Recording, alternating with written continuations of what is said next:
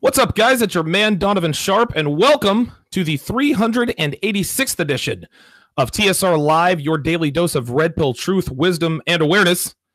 It is Tuesday, December 25th, 2018. Merry Christmas, everybody.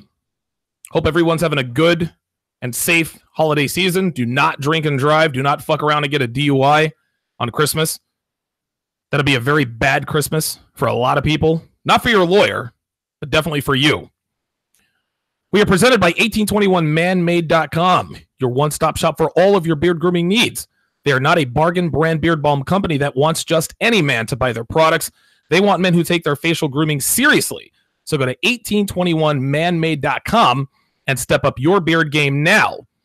We are also brought to you by Happy Hippo Herbals, home of the highest quality kratom and highest grade kratom on the market. Happy Hippo Kratom will elevate your mood, make you fearless around women, and gives you a relaxed energy that only the purest kratom can provide. Go to happyhippoherbals.com now and save 20% when you pay with Bitcoin. Yes, that includes your shipping. All right, well, let's get right to it here, guys. My guest tonight is none other than Devon, quote-unquote, Sharpe. I talk about her all the time on the show. I get trolled sometimes because a lot of guys might think I talk about her too much. And like I say to those guys, go fuck yourself. Streamlabs.com/Donovan Sharpe. I'm getting the Streamlabs link up. But for now, gentlemen, I give you the first and last woman to appear on TSR Live. Devon, you with us? I'm here. Hi, Merry Christmas. Yep, Merry Christmas to you too. How you doing? Did you have Christmas? I had a wonderful Christmas. Thank you very much. I got a kitten. I have a beautifully detailed car. I just had a really relaxing time, and yeah, I'm happy to be here. Thanks. All right, good stuff. So most of the questions, I just bit my tongue there. Most of the questions have come from my patrons. So my patrons, Miami J, CJ, Alonzo Nelson, Moan, Marcus Richmond, Robert Allen. Looks like Kevin asked a couple. Jacob and Alexander Hoffedler asked a ridiculous question that I'm not going to read on the air. Yeah, we both know which one that is. I might read it just to troll him a little bit. We love you, Alex. Let us start with the first one. Okay. This one is asked by Miami J, none other than Miami J, who is in the chat now as Latino Manosphere. He says, quote, "You've both met me and know who I am. What would you tell my main chick on how to keep me?" So give Miami J advice on what to teach his main chick, what to tell his main chick. Well, I don't know Miami J personally. Yes, I've met him, but I don't really know much about him. But I don't see how the advice could be any different from, how to keep any other man. You be a good woman. You're loyal. You don't cheat on your man, obviously. Trusting is a big one. Most women don't know how to trust men. And for whatever reason, whether they're raised by a single mom or, their dad was just a piece of shit, or if they've went through men like, you have a better expression for that. But they have a hard time trusting men. And even worse, they have a hard time trusting themselves. So a woman. Let me ask you this, Dev. Let me ask you this. So when you say trusting a man, because now a lot of people watching this will trust Donovan, like Donovan, just came from Vegas and this and that and the other. So define what you mean by trust. Do you mean trust as in infidelity, or trust? I mean, what kind of trust? I mean, is there many different kinds of trust? Elaborate that a little bit. Actually, yeah. You can trust a man who takes accountability for his actions, who owns his shit.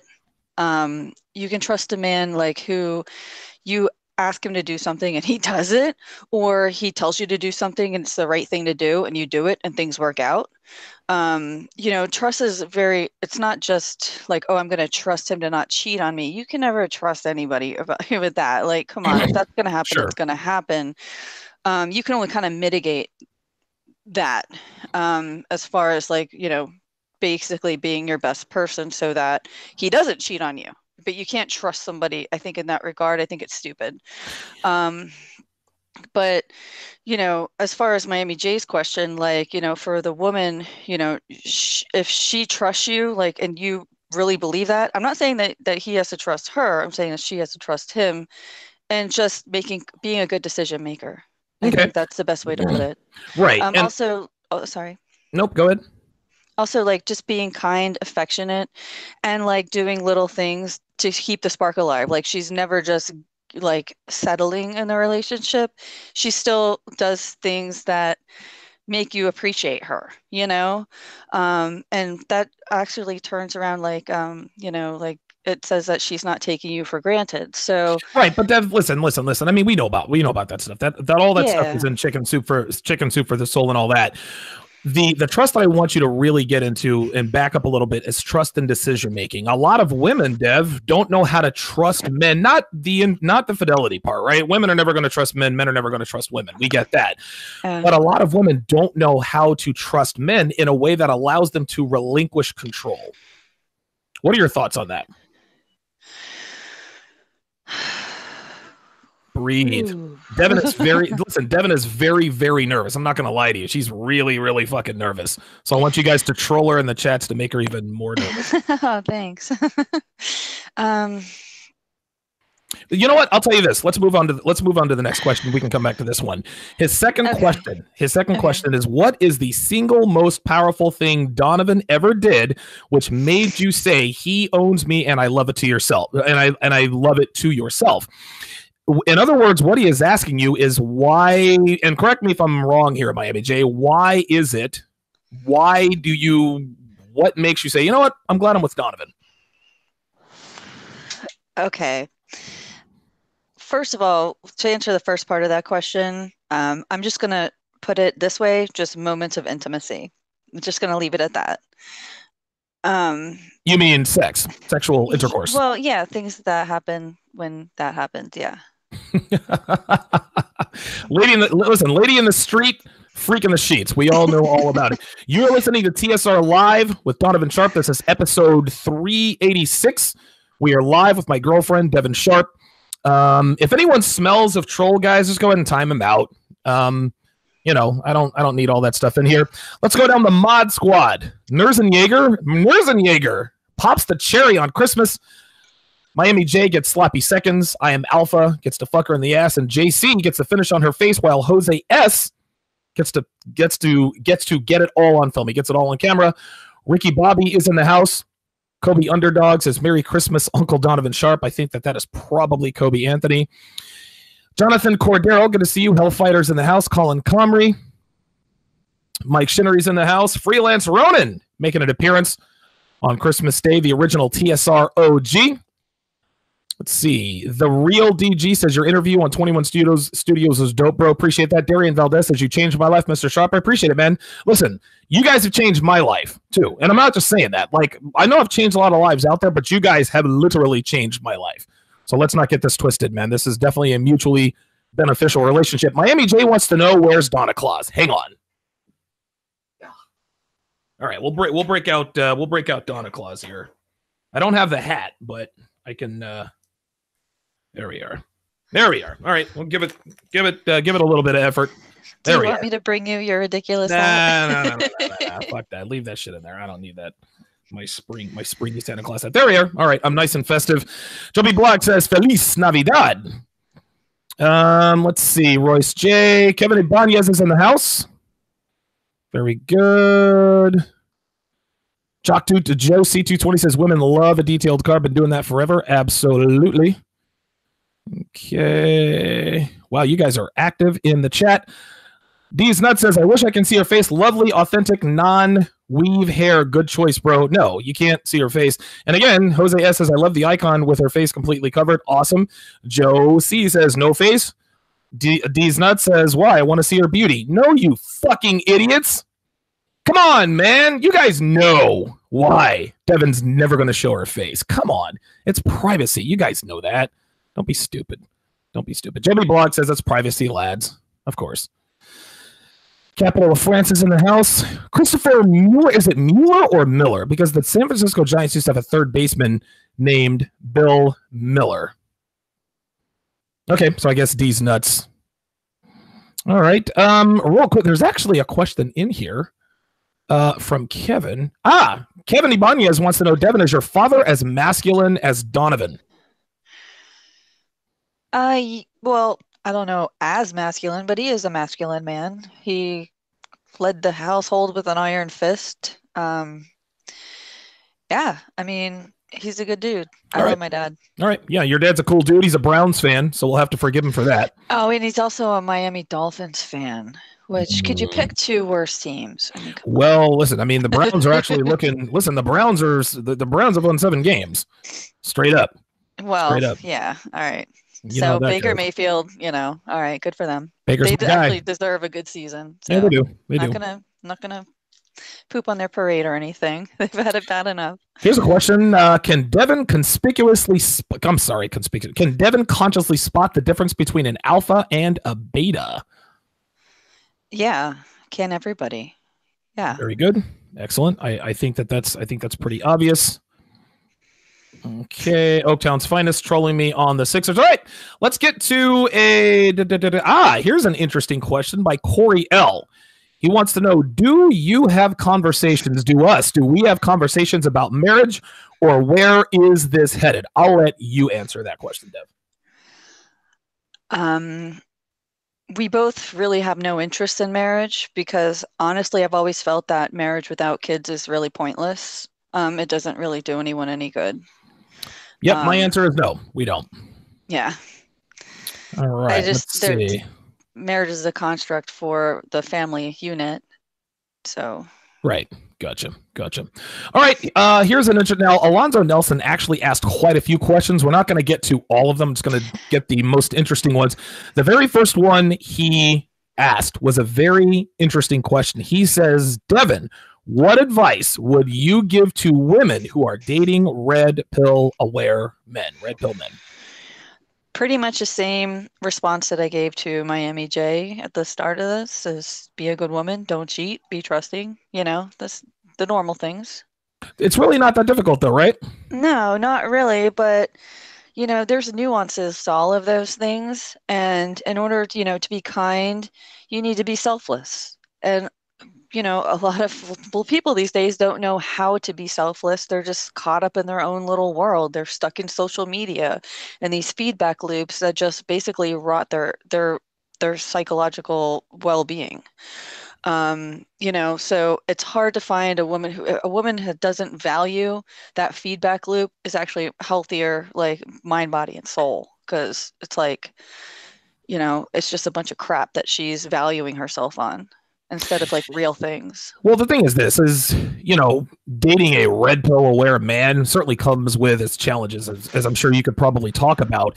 But I think at the end of the day, I think what a lot of women need to understand is that the solutions are very simple. All women know what it takes to be a good woman. Otherwise, we wouldn't really be having these conversations. But being a good woman has quite literally been trained out of women to the point to where you have to train women to forego habits, situations, circumstances that could lead to cases of infidelity. Case in point, Dev, we've just looked, and I'm not going to give too much proprietary information, but your company, I guess we call it like the blind double study or the review. Yeah. Yeah, the feedback, the annual feedback. Right. Here's the thing. Quite literally, all of Devon's coworkers says Devon is brilliant. She knows what she's talking about, but she doesn't really interact with us too much.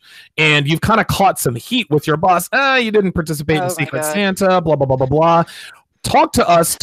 Take my audience inside the balancing act, right? You don't want to put yourself in position to threaten our relationship. By the same token, you got a job to do. So how do you separate that? How do you walk that line? This is a great point. I mean, I could talk for an hour about this because it's so difficult to navigate the workplace. Even in a company where the culture is laid back and, it's like they encourage you to, whatever, play pinball at lunch, or they provide, like there's a lot of things at my work that's like walking through a minefield. Yes. And it's, so the first thing is like I control the way that I dress. I control the way that I interact with people. I also check in with you so that you know when I'm meeting with people, you have access to my schedule. You know what's happening and when it's happening. So if you want to listen in to make sure that like what I'm saying, I'm actually doing, and I'm Oh actually my doing it God. Oh, correctly. hold on. Oh my God, Devin. It sounds like you might be suggesting that I am controlling and possessive. Oh my goodness. Yeah. So, There we go.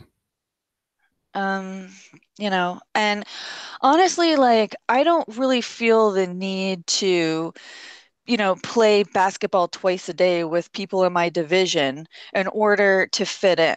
I'm there to work, right? Like they were doing this one picture for social media or something. And they're like, come on, and I'm like, I'm here to work, not get my picture taken. And the girl's like, okay, and walked away. And I think it helps that like maybe just because I'm a little bit older than most of the people in my company, most of them are in their 20s, that they Right. just kind of back off and not like, but also the worst people are the women because if you're not one of us, then you're like they are like, okay, so I'm not like kissing people's asses and I'm not going out of my way outside of work to get to know everybody. But dude, the only people who have a problem with it are the women. The men don't give a shit. They don't care. No one's ever said, "Oh, she needs to get more involved in team activities." That wasn't a woman. It's Right. Right. ridiculous. The point So is I that hold on, that's enough. The point is that it is a minefield, and I think what a lot of women need to understand that high value men who are actually worth their what is it worth their salt. I don't know, what is it? Oh, good God. I'm having a brain fart, but basically, if you're worth your salt, right? If you're a man who's worth your salt, navigating the workplace is not going to be easy because guys like me, I see shit and acknowledge shit that most guys do not and will not address. Yes, that's true. And you see shit that I don't even see. Like things that I always thought were completely harmless. You've made it very clear that they have potential to, be very harmful. And so while sometimes we don't see eye to eye on a lot of that, I respect you enough to say, okay, if that's what he thinks, that's what it is, that this is what we're doing now. This leads me to And another question, Dev. This okay. leads me to another question, right? Listen, there are a lot of times where I piss you off, right? You're pissed off, you're upset. Oh, I can't believe he said this to me. He yelled at me about this, and oh, I can't do anything right. And listen, I know you. I live with you. What goes through your mind? Because again, most women when they go through little frustrating tips where your man is telling you, "Hey, I told you to do this, you didn't do it, and so now I'm coming down on you," or I piss you off for some reason or another, or if you're just not on your A game and I call you on it. What goes through your mind, and what keeps you around? What keeps you from saying, "You know what? Fuck this. This just isn't worth it anymore." Well, it comes down to trust. I mean, I know that you're looking out for us, and that's primarily the guiding force there. Right. I really don't. Sometimes I'll get frustrated, but I wouldn't ever say I get angry. Because frustrated comes out of like, hey, this is really what this is, and I wish you could see it, like, and I'm like, Bullshit. I don't buy it. Yeah, we've had but that conversation before, right? yeah, but yeah, I definitely don't. I don't get angry. Also, I don't hold grudges. Like, I don't go to bed and wake up mad. Like, I don't like. No, I've you just never definitely been don't do that kind that. of person. So I'm the kind of person who wants to learn, understand, move past, and not repeat. So, Fair enough. we have a couple trip ups sometimes, and things blow up, and we both want to be here. So that's why we get through it. And you know, at the end of the day, like if it's not worth it to you, you would leave, and if it's not worth it to me, I would leave. There you So, go. it's not like we're holding each other captive here. And this leads me into another question that I wanted to ask you on the air. A lot of women, a lot of soy boys, a lot of would be soy boys haters like to say, oh my God, like Devin does this, she does that. How can you be with such a misogynistic asshole? There must be something wrong with you, Devin. You're mentally ill. You have low self esteem. You have daddy issues. Oh my God, I can't believe it. Okay. Was that sorry, that was a Yeah, question? right. So what do you Yeah. say to people? What do you say to people who say things like, "Hey, listen, women in these relationships with these quote unquote red pill men, they're psychologically damaged. They've got daddy issues. They have low self esteem." What would you say to I that? would call those people young and they haven't learned what works yet, Okay. honestly. I mean, blue pill relationships can work for a long time, but they're not going to work for the time for length of time you want it to Forever. work. Yeah, right. It's not You gonna happen. know, I mean, at one point, a woman will start, what is it? She'll start having resentment because he's not doing A, B, or C, or she's doing X, Y, and Z, and she shouldn't be, or some other bullshit thing, and so there's okay. I think the biggest difference between a blue pill man and a red pill man is that a red pill man takes responsibility and accountability for everything in the relationship. So, like, not necessarily for everything she does, but for everything that he does. So, taking those two things, taking responsibility and accountability is very rare, especially, with people under 30. And I don't know, like those are two things that you have in abundance, Like you own your shit, you Well, know? that's what's required. I actually got a question in here. Well, Billy Freeze wants to know what Devon does for work. She does internet marketing. Yola Maserati wants to know, Devon, do you want kids? No. All right. That was actually Alonzo's fourth question. Yeah, yeah. Here's another question. Do you He wants to know, do you understand the red pill and the manosphere in general? Have you read or watched any red pill content like Rollo Tomasi, Rational Male book series, or watched the documentary Divorce Corp?